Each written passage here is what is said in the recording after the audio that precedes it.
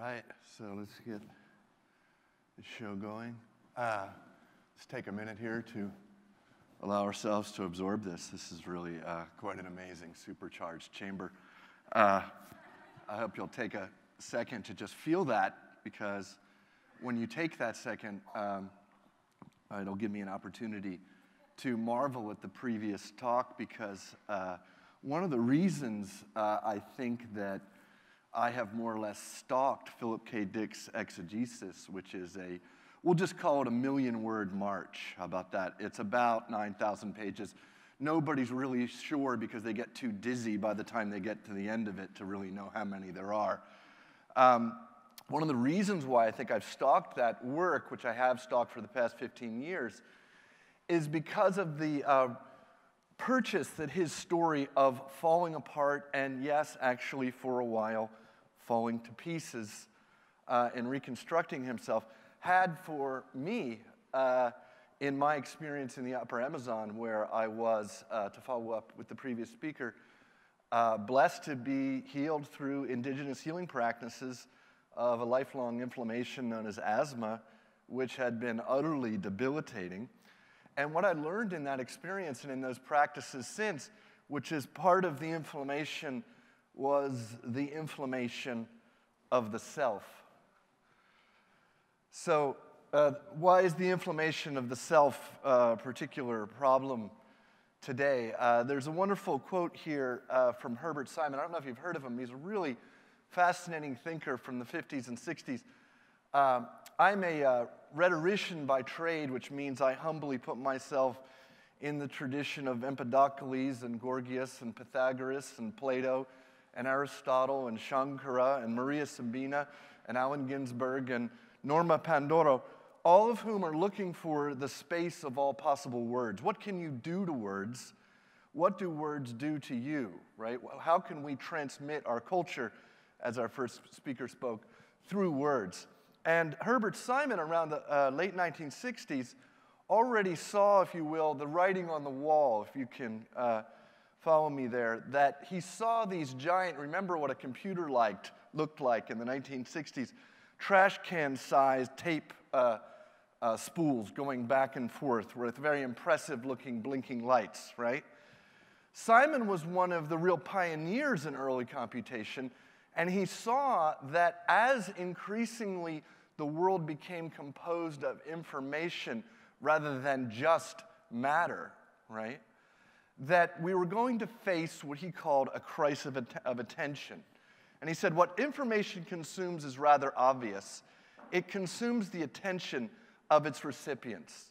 We could think about that maybe in a certain way as a sort of Pac-Man theory of information, if you think back to the early arcade game, that information gobbles away at our attention. And we feel that we're in the position to be the DJ, to be the arbiter of information. But what Simon was pointing to was this sense that information actually consumes our sense of self. Now, that may seem like bad news, but in fact, it's quite good news. So, how does Philip K. Dick teach us about this inflammation of the self? Philip K. Dick, as you probably know, was a very prolific author, born in 1928, died in 1982. I believe somewhere around 11 of his films are either in production or rumored to be in production based on his work. And Dick's exegesis grew out of an impetus of experiencing himself basically being consumed by information. And the situation was as follows. So many of us have probably had painful oral surgery or experienced extraordinary pain of some kind. And Dick had had oral surgery earlier that day, and he was in the uncomfortable situation of waiting in his apartment for the pharmacy to deliver his medicine, right? And so you can imagine the situation. He was listening, in fact, as he records in the exegesis, he was listening to the Beatles' Strawberry Fields Forever, and he was listening to the sound between the notes of Strawberry Fields Forever, because these moments of when is the doorbell going to ring were pulling on him as, under the species of eternity, as we said, right? He was, as, maybe a Lower East Side resident once said, waiting on the man, right? So he was waiting for just some relief from this tremendous, even visionary pain that he was having. And he was so excited when he heard the doorbell ring that he went to the door and he opened the door and he looked out the door. Now, this is not what he saw. This is the drawing by the great comics illustrator Robert Crumb of this episode.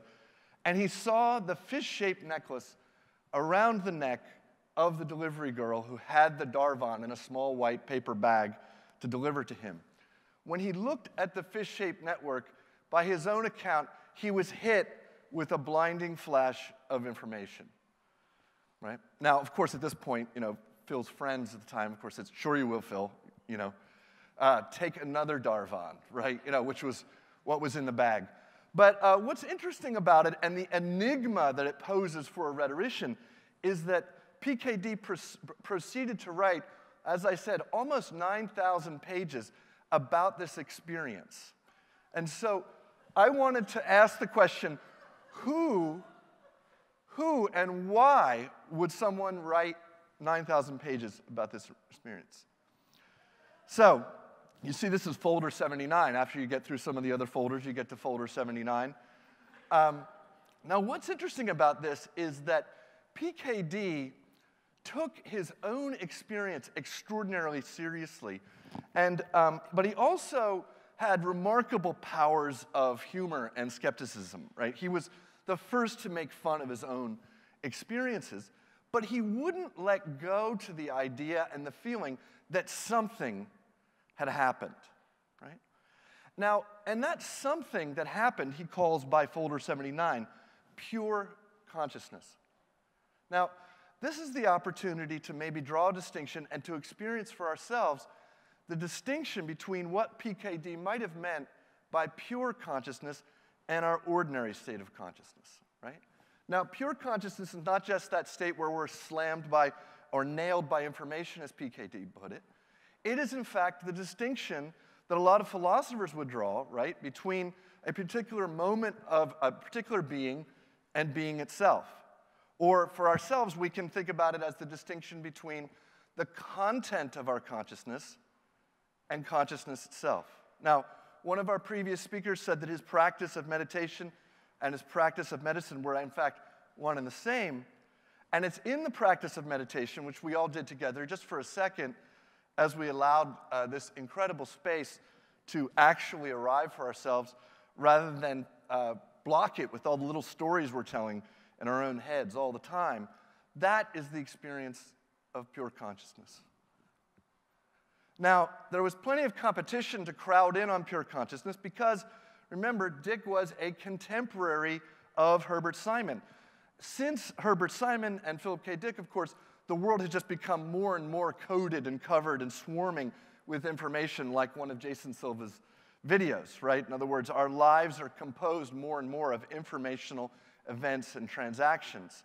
But already by the time Dick was starting to write, between 74 and 82, he was drawing on all of the streams of information that were available to him to try to figure out what had happened to him, right? This is a little bit of the Dead Sea Scrolls, which Dick was particularly impressed with. This is the print volume of the exegesis that's available to you. It's about 1,000 pages. It's really an amazing book for investigating this fantastic word, bibliomancy, right? Which is just the technique that happened to Augustine in his youth, where you open a book and you find a passage and it seems to speak to you. This is one of the most powerful books for such an event that you can choose, in part because it absolutely lacks a spine, as they call it in Hollywood. There's no fundamental thread that connects this hero's journey, and that is exactly what PKD will discover. Something strange happened to me, he writes. I burned out. I could not think in complete sentences. I'd begin a sentence of thought, and it would end in the middle. It was as if I had used up all of my thoughts, unquote. Now, this sounds horrible to us because we identify with our thoughts. But if we're trying to arrive at pure consciousness, then it's precisely this ability to exhaust our thoughts that it seems that PKD was engaging in writing these 9,000 pages. In other words, Why did he write 9,000 pages? Because he had to. Now, Joseph Campbell has a lovely passage to describe this. It says, the individual no longer resists the self-annihilation that is prerequisite to rebirth and the realization of truth, and so becomes ripe at last for the great at-one-ment. Right? Nice pun with atonement. His personal ambitions being totally dissolved, he becomes, that is to say, an anonymity.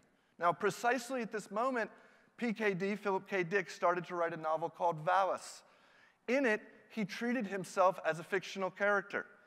There are two versions of himself in that book, one named Horse Lover Fat, which is a very loosely veiled pseudonym for Philip K. Dick, and one named Philip K. Dick. What he discovered is that both of them were fictions. Now, when he discovered that by essentially in this daily writing practice, right? We may discuss meditation, but Dick was dissolving himself into language, writing up to 100 pages a night, even while he wrote 8 novels between 1974 and 1982. So the difference between PKD and his language gradually began to disappear. He became nothing but pure information.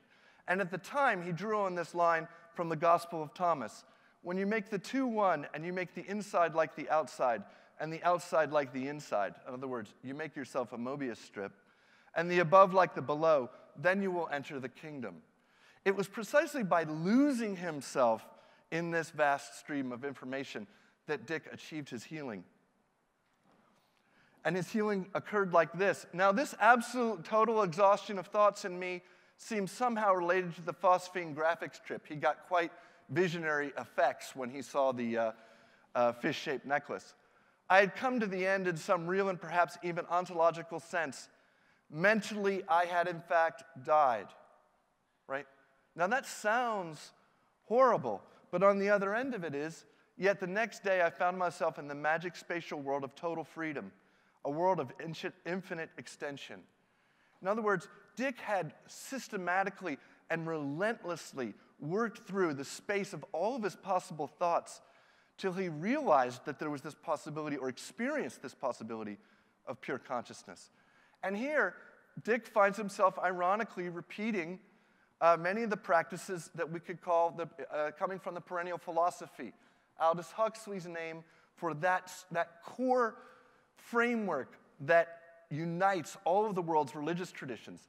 It's interesting to know that Joseph Campbell, his earlier work before the hero's journey was as editor for the Gospel of Ramakrishna, who was probably the foremost expositor of the perennial philosophy before Huxley, articulating the common thread of the Muslim tradition, the Christian tradition, and the Hindu tradition. And that common thread is be without thoughts. This is the secret of meditation. Empty your mind of all thoughts. Let your heart be at peace. Now, this sounds very easy. It almost sounds like a Taoist Hallmark card, right? But some of us need to write for about 9,000 pages to be capable of that, and that's precisely what PKD did. So the response to InfoQuake, the response to the fact that in the past 15 minutes we probably produced more information than we produced in the first 800,000 years of human evolution, is rather obvious. We have to ask ourselves, to whom is this information addressed? Who is this mysterious, mythical character called the hero? Is there one? Valis in me was my own mind, was God but fallen God, my own mind creating irreal, imprisoning worlds for me. Philip K. Dick. Philip K. Dick became liberated from the fact of being this character, Philip K. Dick, and experienced calm. We can practice the same. Now, just in case the 1,000 pages or so of the print volume isn't enough for you, and you want to throw various search engines at the full Monty of PKD's pink light revelation, you can go to zebrapedia.psu.edu, where we have the whole thing online, and we need help to make sense of it. Come, exhaust your thoughts with us. Thank you.